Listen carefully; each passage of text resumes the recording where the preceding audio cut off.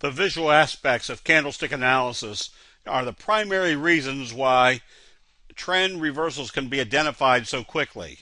Note as the Dow pulled back and got close to the 50-day moving average, we did an inverted hammer, a potential reversal signal.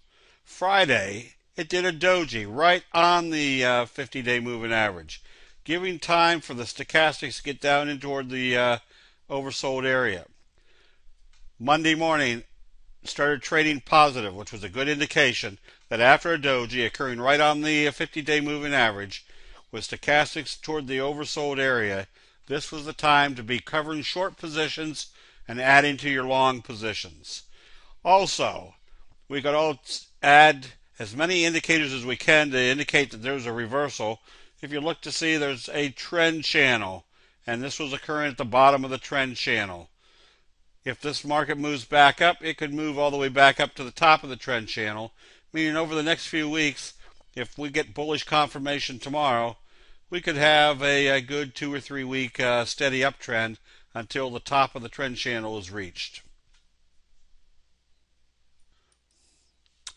The same scenario can be used on the short side, where if you'd been short STX to the time that it gapped down into an oversold condition, which tells us immediately we want to start looking for a buy signal.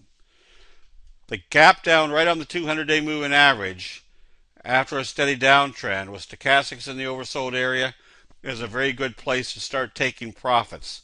As we can see, the buying started right on the support level, creating a belt hold type signal with further confirmation today. Simple rules in candlestick analysis allow you to get out of profitable trades at the optimal time.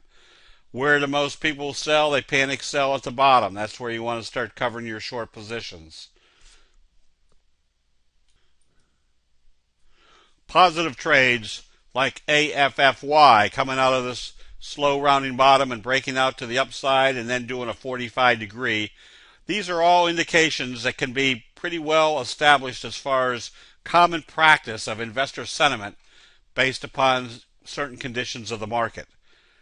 Nice rounding bottom, breakout, no pullback or reversal, but a 45-degree, probably in the same trajectory as the trend was prior to that.